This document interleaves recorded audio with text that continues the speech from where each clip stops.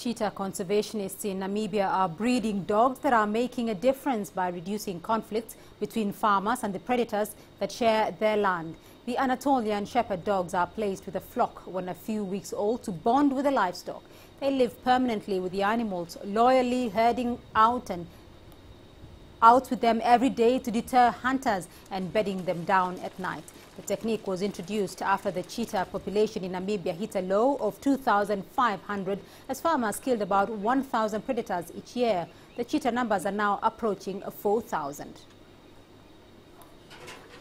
The way that the dogs work is that they bond to the flock and they actually protect the livestock. If your livestock's protected and you don't have to kill predators, it's a non-lethal predator control method.